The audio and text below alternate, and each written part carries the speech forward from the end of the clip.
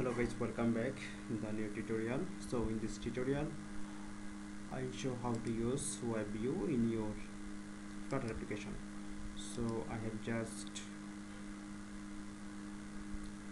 used the Flutter WebView and I have used the package WebView Flutter. So this is my main package for WebView, and I go to the Flutter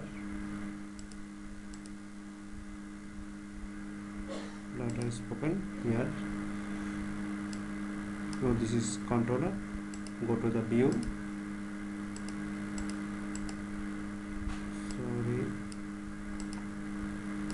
Spoken. So I have used the Flutter WebView. So don't use it in the list view builder. So you can easily use the Flutter WebView dot initial URL. You can use your website URL here, and I have used the JavaScript mode. JavaScript mode is unrestricted.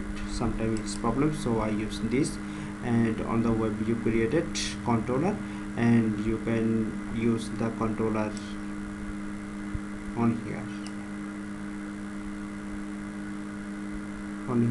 I use late WebView controller. This is the instance of WebView controller. So my app output is here. I have using a PDF file.